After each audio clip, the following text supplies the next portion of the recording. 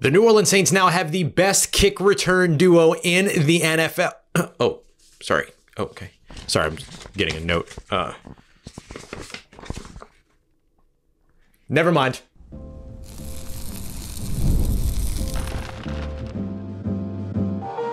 You are Locked On Saints, your daily New Orleans Saints podcast. Part of the Locked On Podcast Network, your team every day.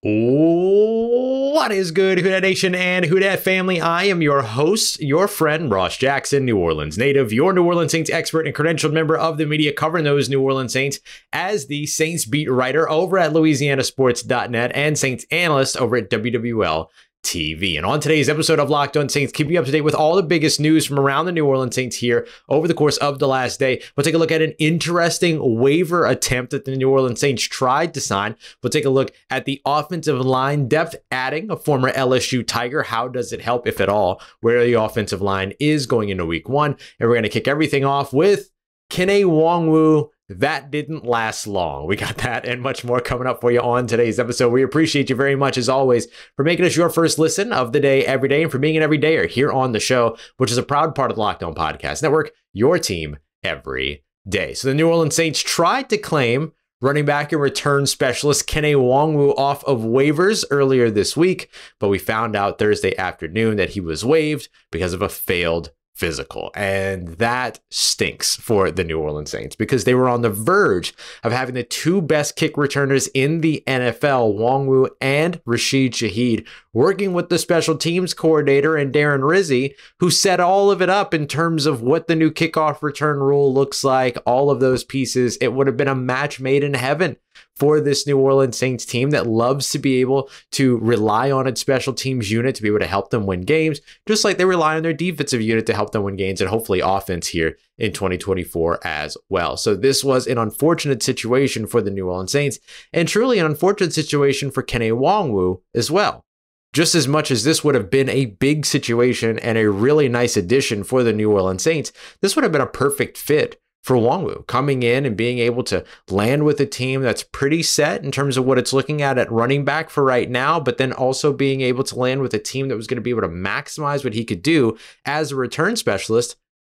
That's a pretty good situation to end up with if you're the guy coming off of, or I guess 1 year removed from, a second team all-pro nod as a return specialist, joining the team who last year had the player in Rashid Shaheed. They got the first team all-pro nod. So it would have been a perfect match for him as well. Now, I will say, this doesn't completely close the door on the New Orleans Saints and Kene Nwangwu. This could mean nothing more than he had an existing injury. He did have a back injury last year that kind of ended his season a little bit early. So maybe there's something from that back injury that just wasn't fully healed. And so the Saints ended up not being super comfortable with his medical check. And if that gets better, then we can see where things go at a later time between the team and the player. Or maybe he ends up coming back on a new deal. So instead of them picking him up off of waivers and taking on the deal as it stood from Minnesota, they wanted to be able to not have that deal carry over and instead sign him back with some, stipulation in his contract around his injury, some injury waiver or something like that. That could be a reality as well. Or the New Orleans Saints could say, you know what, it was a good shot, not comfortable with where this all lines up medically, so we're going to move on.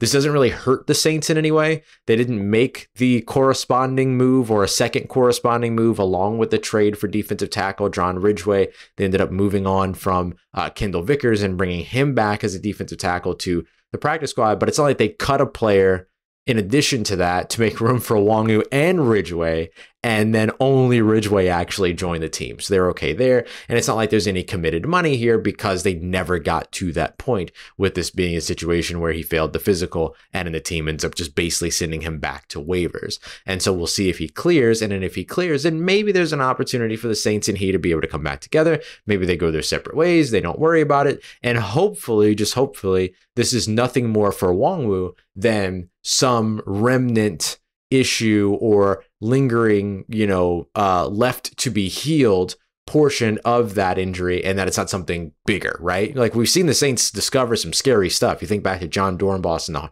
life-threatening heart condition just last year with Foster Moreau and Hodgkin's lymphoma diagnosis. I assume that if any of that was the case, we would have already heard about it. Like that would have come out before Dennis Allen coming to the podium and saying, hey, he's not joining the team because he failed his physical. So I'm not too concerned with that being the case. But look, we've seen the Saints discover some crazy stuff when it comes to these free agency visits, these medical checks, and all these other things. So fingers crossed that's not the case for Nwangwu, and that this is just something lingering from maybe the back issue last year or some other issue that ends up maybe just putting him back out on the market for a little bit of time until that's all healed up and then he can pass that medical check. So we'll see if he ends up back in New Orleans. The Saints, though, at running back are set. Where this really has an impact is on your return specialist side, right? You've got Rashid, Shaheed, but you have to have two people back on these kick returns. So who's the second person? My vote, of course, is Taysom Hill, because you also, with Taysom, get somebody to where if Taysom's returning, he can return. If Rashid's returning, Taysom can block. Rashid Shaheed's playing up in terms of his weight. He's up over 180 pounds for like the first time in terms of his, or 190 pounds, excuse me, for the first time in like his playing career entirely. So this is all good for both of these guys, and they should be able to kind of split a bit of the roles of being able to be a returner or a blocker, depending upon who the ball goes to, which side ends up being there, who ends up getting the call, all those other pieces. So that's going to be interesting just to see if they do something a little bit different than we expect a kick returner, and it's not Rashid Shaheed and Taysom Hill. Then maybe it's Rashid Shaheed and Alontae Taylor, or Rashid Shaheed and Jordan Mims, or the other folks on the active roster that we've seen already return kicks for the team over the course, like training camp and stuff like that. So, you know, they've got the talent there to be able to do it. It's just not the same two outstanding kick returners and being able to say, yeah, the best kick return tandem in the NFL. It's not that as of right now, but I'll tell you what, Taysom Hill's pretty dang good. Pretty dang good. At running back, what this means is that you don't have an overflown room of 4 running backs, and you don't have to make a decision about whether or not you wanted to carry Jordan Mims or Kene Nwangwu. It also keeps you from having to make the decision between Kene Nwangwu and maybe a player at the bottom of another position or something like that. And so you get to roll with Alvin Kamara, with Jamaal Williams, with Jordan Mims as intended going into the beginning of the season, and then see what these guys have the ability to do. I expect that Alvin Kamara, we'll see what happens with his contract situation before the season begins. I'm actually going to come back to that when I answer some questions at the end of the show. But I expect that he's going to see the bulk of the carries, but a lesser bulk than what we've seen over the course of the past few years, because he won't have to be the guy that runs in between the tackles. He can be the guy that's focused on getting outside, while Jamaal Williams also gets outside but focuses between the tackles, plus Taysom Hill out of the backfield. And then now you've got Jordan Mims that can do a little bit of both of those things too. And so I would expect that, like, I wouldn't be surprised if Alvin Kamara gets 50% of the snaps while Jamaal Williams gets, 30% of the snaps, and Jordan Mims gets 20% of the snaps, or something like that. You know what I mean? Like something that kind of degrades from Alvin Kamara's usage down to Jamaal Williams' usage down to Jordan Mims' usage. And so Kene Nwangwu being in that mix wouldn't have had a huge impact, if we're being honest, because it's not really the position that you sign him for. But just so that the point is clear, with him being what would have been a 4th running back in the room, depending on their corresponding move at that point, the Saints are going to be right where they were at running back with him or without him. Alvin Kamara, Jamaal Williams, Jordan Mims, not a lot to worry about there, but could be an interesting one to continue to watch over the coming days. But also, will the New Orleans Saints go back to the market for another return specialist at some point? That's a lot of stuff that we'll be able to keep an eye out on, that this very interesting waiver claim kind of gave us to look at. All right, coming up next, New Orleans Saints going to an LSU Tiger to find their next piece of the offensive line depth. Where is the offensive line? How comfortable are we feeling about it? And who's playing where? We got all that coming up for you next as we continue on with today's episode of Locked On Saints, part of Locked On Podcast Network, your team every day. Today's episode of Locked On Saints brought to you by our friends at 5 Hour Energy. What is 5 Hour Energy? You ask. You know what 5 Hour Energy is. It's a little shots to give you 5 hours of energy. What a question. I thought you'd be better than that. No, I'm just kidding. 5 Hour Energy is absolutely awesome. It's the brand that busy, hardworking people know and love and have turned to for over 20 years to get that energized, alert feeling that they need to be able to get the job done. You always know where to find 5-Hour Energy shots. They're available at registers across grocery stores nationwide for your convenience. But now you can also stockpile on money-saving multi-packs to make sure that you always have that delicious, energizing 5-Hour Energy shot to turn to. If you go to 5hourenergy.com right now, that's the number 5hourenergy.com to get some 5-Hour Energy products today. Use the promo code LOCKEDONFB, like football, FB, to receive 20% off of your purchase. This offer is valid only through September 30th and cannot be used with any other promos as well. And this code does not work on subscription orders. Go to 5hourenergy.com. All right, family, the New Orleans Saints add an offensive lineman to their practice squad, but still have not touched the active roster. Are they going to be okay on the offensive line? And how can the former LSU Tiger Austin Deculus end up impacting this team? We're going to break it all down here as we continue on with today's episode. We appreciate you very much for making us your first listen of the day every day. Don't forget to go and check out Locked On Fantasy Football. Get the fantasy football advice that you need every Monday through Friday, 30 minutes a day, free and available wherever you get podcasts and on YouTube. Go and check them out. Part of Locked On Podcast Network, your team every day. So the New Orleans Saints signed an offensive lineman. Are you excited? Are you excited? Well, they didn't sign one to their active roster, but they signed one to the practice squad that has the ability to be able to contribute from a depth perspective. I don't think that you're going to be looking at much changing when it comes to the active roster or the starters on the offensive line. We're going to get to a couple of your questions on that here in just a second, but adding Austin Deculus does give them the number that they like. The addition of Austin Deculus gives the team 8 offensive linemen on their active roster and 4 offensive linemen on their practice squad. This is Austin Deculus in addition to Josiah Zerum and others that have been able to come back to their practice squad. One of the things that Dennis Allen said the other day during his press conference was that they really like having somewhere between 10 to 12. Oh my gosh, somewhere between 10 to 12 offensive linemen on their kind of combined active roster and practice squad. They now have that. So that's where the Austin Deculus situation helps you quite a bit, right? Because it gets you to the number that you're looking for. Now, the 6'5", 320-pounder is also a very athletic player, right? Scored very high on all of his athletic metrics when it came to, the combine. Maybe missed a little bit on what the RAS composite or the relative athletic score composite would call agility ratings, but that's all right. Moved well. I think ran a 5.08 40, so a pretty good 40 for a guy his size. Actually, a very good 40 for a guy his size. So he adds a little bit of speed, brings some impact as well. Somebody that has experience playing tackle positions, everything, has experience playing on the interior when needed as well. And so he just gives you another one of those versatile pieces that's able to come in and just bring some athleticism. And I think that that's the biggest thing. You look at, the fact that he was with the New York Giants most recently, New York Jets most recently. That is a system that has had some overlap in terms of what the Saints coaching staff is, right? Remember, John Benton used to be a New York Jets guy until he was away for that year and then ended up, kind of hitting the market again and all the other stuff and then finding his way back to New Orleans. Now, Deculus and Benton didn't overlap in anything, but in terms of the system and the scheme and things like that, not too much has terribly changed in terms of what John Benton would know about him coming from New York and all that, and probably has some, contact with people who are like, hey, what do you think about this guy? Like making those phone calls, all that. So a little bit of that connective tissue at work in the sort of behind the scenes dealings of getting Austin Deculus to New Orleans, I would imagine. Now, here's something that's pretty interesting here.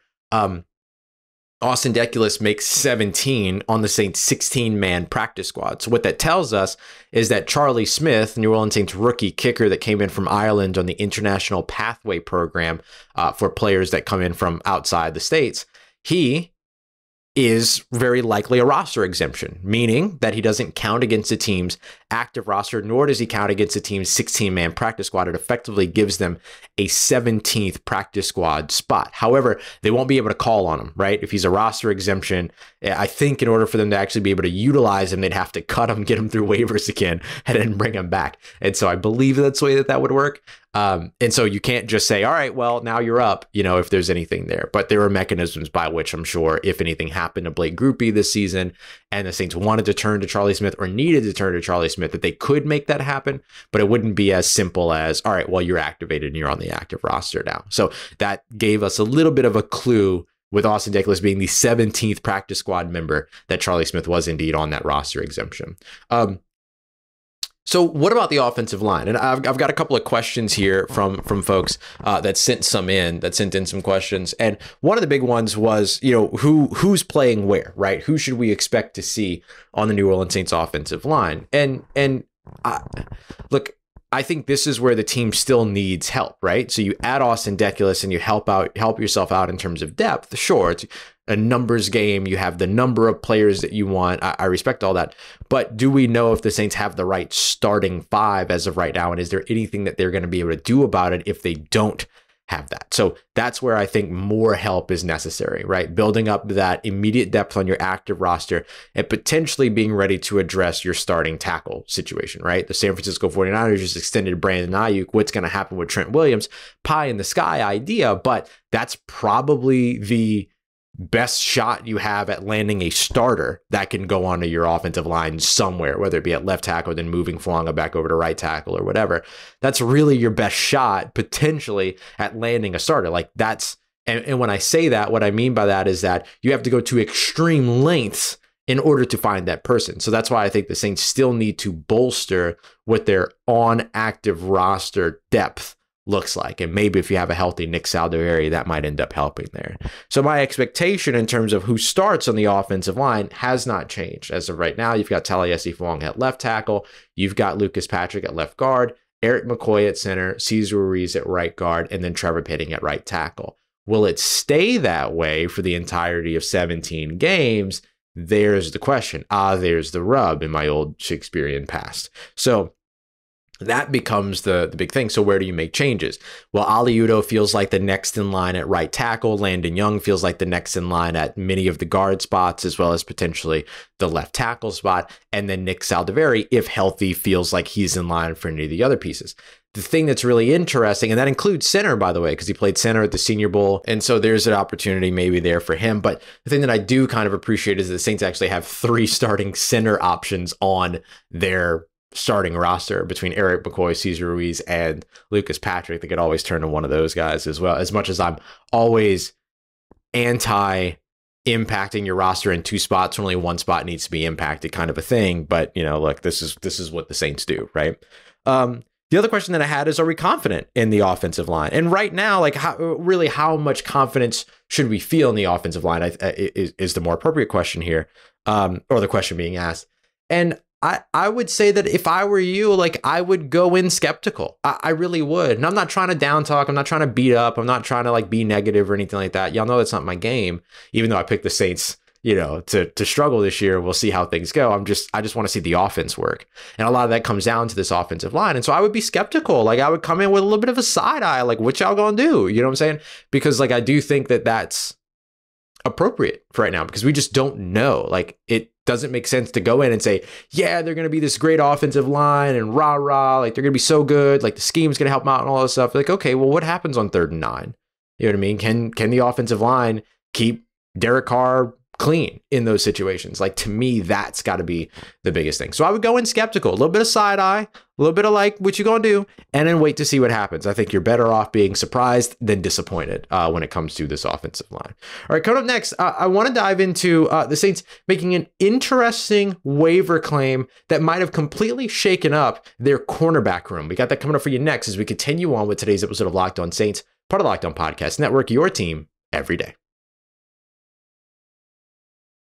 Today's episode of Locked On Saints brought to you by friends at eBay Motors. Passion, drive, and patience. The same formula for winning championships is the formula that will also help you keep your ride or die alive. eBay Motors has everything you need to be able to maintain your vehicle and level it up to peak performance, superchargers, roof racks, LED headlights, exhaust kits, and more. Whether you're into speed, power, or style, eBay Motors has you covered. With over 122 million parts for your number one ride or die, you'll always find exactly what you're looking for at ebaymotors.com. And with eBay Guaranteed Fit, that part is guaranteed to fit every time or your money back, because at eBay Motors, you're burning rubber, not cash. With all the parts that you need at the prices that you want, you get to make your car an MVP and bring home some huge wins. Head over to Keep Your Ride or Die Alive at ebaymotors.com. Eligible items only. Exclusions apply, and eBay Guaranteed Fit only available to U.S. customers. Let's get it, Who Dat Nation. The New Orleans Saints almost completely shook up their cornerback room after setting their initial 53 and keeping guy who's become a fan favorite, Enrico Payton. He could have been out the door if the New Orleans Saints would have landed this player. We appreciate you very much for being here with us for another episode of Locked On Saints. We will be back with you on Monday, getting back to our regularly scheduled programming episode in the morning. And then we'll have DA, we'll have some press conferences, things like that on Monday. We're moving into game week. So I'll come back, do a live show to get you ready for everything. I think I'm just going to stick with 2-a-days through most of the season. There are probably going to be some days where I'm going to say, look, y'all, like Tuesdays, I'll probably just do one episode, but because there's typically not practice and stuff like that. But I think I'm just going to keep doing 2-a-days. I really enjoyed it. Y'all have really enjoyed it as well. You seem to have really enjoyed it. And so why not keep going? You know what I'm saying? So we're just going to keep it moving here throughout. And hopefully we'll have a whole bunch to talk about for this New Orleans Saints team. And one of the things that was really interesting that just happened recently, because this team never just kind of plays it right down the way that you expect it, right? They're always kind of looking at little different ways to grab, improve, tinker, do all this other stuff. Well, they showed a little bit of that. They were one of 4 teams to put a waiver claim in on cornerback Shamar Bartholomew, who was with the New York Jets, another New York Jets connection, was with the New York Jets over the course of the offseason here and performed extremely well throughout the preseason. One of the better cornerbacks in the league, much like Rico Payton, much like Shamar Jean-Charles, much like Rajon Wright, who also had a really strong preseason, who ended up on injured reserve. His season is over, dealing with a turf toe injury. But you know, it's been a lot going on in terms of how the Saints have built out their cornerback room. Now, curiously, Shamar Jean-Charles has not made it back to the practice squad, which is 100% what we expected to happen. And so the Saints have no corners on their practice squad right now. So there is that to watch. But they did try to clave Shamar Bartholomew. They were one of 4 teams. It was the in priority order, right? So I'm going to give you this in order, which waiver priority order is based on kind of league finish at the end of last year. So the worst team in the NFL, worst record in the NFL, has the highest waiver priority. Super Bowl winner has the lowest waiver priority. So running number 1, top priority, number 32, lowest priority. And so the Carolina Panthers, who owned not the number 1 overall pick because they traded it last year, but they did own that number 1 position as the worst team in the league last year, they had put in a waiver claim. They were awarded Shamar Bartholomew, the 6-foot, nearly 200-pound corner. They were awarded him because they had the highest priority. Los Angeles Chargers, who had the 5th highest priority, also drafted 5th last year or this year in the draft. They put in a waiver claim. The Saints, who were 14th, put in a waiver claim. And then the Kansas City Chiefs, who were 32nd, who had to know going into this one, like, we'll just try it. We'll see what happens. You know what I mean? It's like the episode of The Office where Oscar wins because everyone voted for him thinking that no one else was going to vote for him and it would increase their chances of winning. That's the Kansas City Chiefs in this one. That is a niche reference, but I hope you enjoy it. So I look at the Saints there and I go, interesting that they even put a waiver claim in, because they already have Marshawn Lattimore, Paulson Adebo, Kool-Aid McKinstry, Alante Taylor. Not necessarily in that order, but you know, your starters of Lattimore, Adebo, Taylor, and then you have Kool-Aid McKinstry, who you just drafted. Those 4 guys were never going anywhere. Rico Payton, they were really worried about him not making it through waivers. I think that this claim and the number of teams that put in a claim on Shamar Bartholomew, who allowed only a 39.3 or 39.6 passer rating over the course of the preseason on 9 targets where he allowed 0 receiving yards. One of the other better corners in the NFL during the preseason was Rico Payton. 13 targets, the most of the first 2 games, only 3 catches allowed, and then allowed a passer rating of just over 60. And so, like, I think the Saints' logic was sound on that one, that they weren't sure they were going to be able to get Rico Payton through waivers. And they clearly probably wouldn't have. And so they ended up keeping him. So those are your 5 corners right there. And you've got 5 really good, talented players right there. It's a really deep room if what Rico Payton showed during the preseason can be 80% of what he is during the regular season, right? Look, you're talking about better competition levels, all these other things. And so, but like if he's that, then you're set. So where does Shamar Bartholomew come in? Do you just keep 6 really strong, talented corners? I mean, that feels like something the New Orleans Saints would do. But then where do you lose a number, right? Do you go down to 5 receivers in that case? Do you go down 1 more defensive lineman because of that case, which would have been really tough because you're carrying Colin Saunders onto the roster who is dealing with an injury. Maybe you could have moved DeMarco Jackson or Jalen Ford, depending upon who needs it, to injured reserve if you needed to, since the Saints have 6 linebackers and a couple of them are dealing with injury. So there's like other places where they could have been able to make that move, but it was just really interesting. Because it's like, okay, so what do you feel like you're missing in that cornerback room? But this is so New Orleans, right? This is so the New Orleans Saints and Dennis Allen and Joe Woods and Marcus Robertson, who just continue to stockpile talented corners over and over and over again, and never be mad at it. So it's interesting. Like, could they have kept 6 really talented corners in that situation? Would have been really, really interesting to see. Or if they would have maybe moved on from Rico Payton. I don't know. But I'm glad that Rico Payton is still on the roster because I think he's a really, really talented player, and I'm very excited to see him.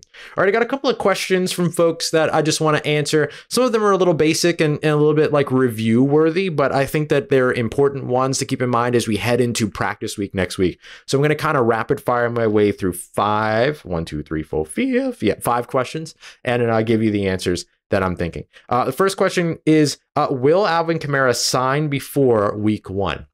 I don't know. It's not a great answer, I know. What I do know, though, is my understanding, and a lot of people's understanding, is that the Saints put an offer down on the table for Alvin Kamara.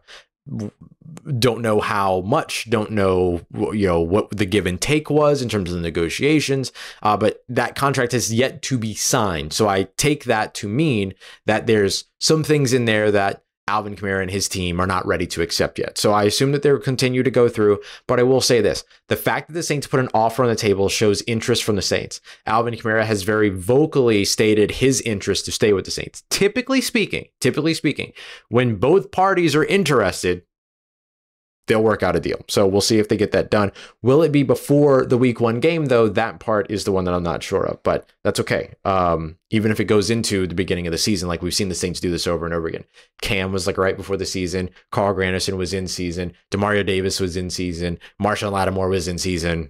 Just because week 1 starts doesn't mean that they stop with those negotiations. That can continue to go. Who's going to start at safety? Also a very good question. It still could be Jonathan Abram. It still could be Will Harris. It still could be Jordan Howden. I think if I'm selecting between those 3, I go Jonathan Abram. If I'm selecting between the 2 that are on the active roster, I kind of lean Will Harris. I just think that Jordan Howden's value is away from the line of scrimmage. I think Will Harris has a little bit more experience playing closer to the line of scrimmage and down in the box. And I think that's what's going to complement the Honey Badger and Tyrann Mathieu the most. But if they want to actually start using Tyrann Mathieu closer to the line of scrimmage, then Jordan Howden is perfect to have away from the line of scrimmage. What should we expect from Jordan Mims? I think I kind of mentioned that earlier. Sorry, I'm repeating a question here, but I think you're expecting him to maybe get, around 15% of snaps in the early going, and then see if he grows from there and then see where things go. The good news about Jordan Mims, though, too, is that he's also a very good pass protector, or has proven to be a solid pass protector for the Saints so far. So that will help him get out on the field. Will Marshon Lattimore start week 1? Yes, it does seem that that's the case. He, Kool-Aid McKinstry, Rashid, Shaheed, all back at practice over the course of these last couple of days during bonus week. So I expect to see Marshon Lattimore out there all throughout this week leading into the week 1 game. And finally, how important is this year for Dennis Allen? I think it is very, very important. If you ask him, of course, every year is important. I respect that line of thinking. But this season is particularly important. Remember what we talked about last year, right? Dennis Allen got his quarterback, and what we talked about was he's going to get 2 years with this quarterback, no matter what. No matter what happened last year, he was always going to get a second year. That's always the thing. Once the head coach gets his quarterback, he gets 2 years with that quarterback to try to swing things around.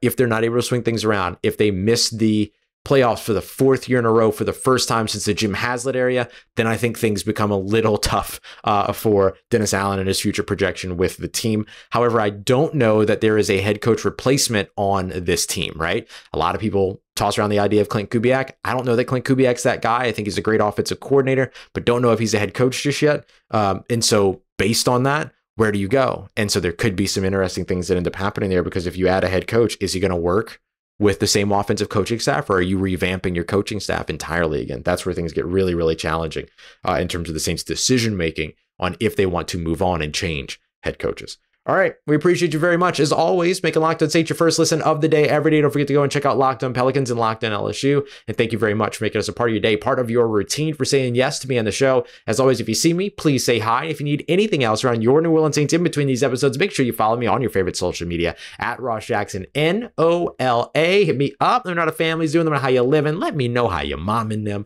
And trust Who Dat Nation, I'll holla at you.